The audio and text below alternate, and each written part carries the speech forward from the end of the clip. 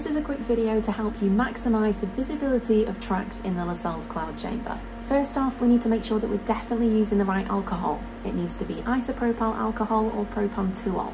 We also need to make sure that the vents on the chamber lid are fully closed and that the chamber wall is securely fastened to the base, so that needs to be pushed on.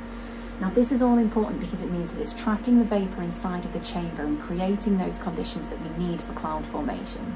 Lighting can also be a pain, so it might be best to turn off the room lights and solely depend on the LED lighting on the unit.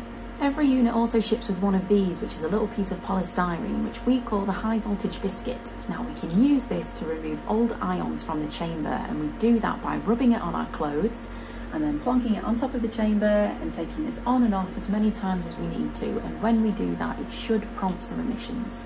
You can also use a yellow duster for the same thing, so just take a duster and rub the walls and it should have the same effect of de-ionising the chamber.